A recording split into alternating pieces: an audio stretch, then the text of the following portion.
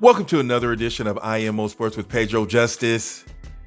We have Anthony Joshua versus Kubrat Pulev. He's big. He needs tailor-made opponents. He's not going to threaten AJ. Now, if AJ loses to this guy, I'm going to lose respect, and here's why.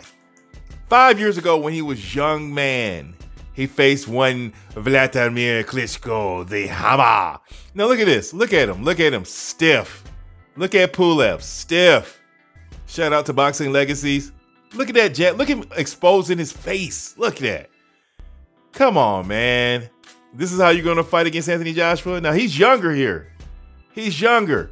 He is a prop. Matchroom has matched this up, and it's not going to be what you think it is. And let me pause for a second. Let's come over here. It's not going to be what you think it is.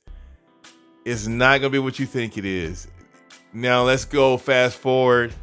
Kubrat Pulev. The purpose of this video is to show you that Pulev is not going to threaten AJ, that he is tailor-made to get knocked out. This is Rydell Booker. Shout out to Rydell Booker. No shame in the game, but he's not a heavyweight contender. He's just a person made to get beat.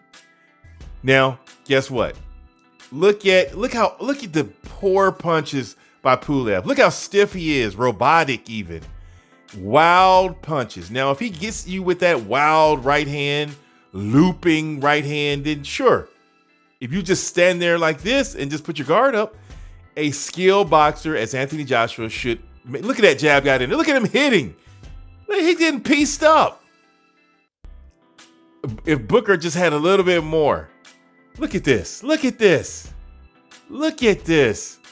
Is this the person who's going to beat AJ? Is this guy? So he's standing there teeing off. Look at this robot. I will defeat you. Man, get out of here with that. Anthony Joshua should come in here, take care of him. Look at this. Bop. Down goes Pulev. Please. Anthony Joshua, and yes, I do like Anthony Joshua and Deontay Wilder. Look at my channel. Go look at the playlist. That's what's up. That one right here. Watch and see. Look, already back down on the ground. Stop it. AJ should beat him in within 5 rounds. Do you agree with me? Let me know what you think, because the next time it's Pedro Justice.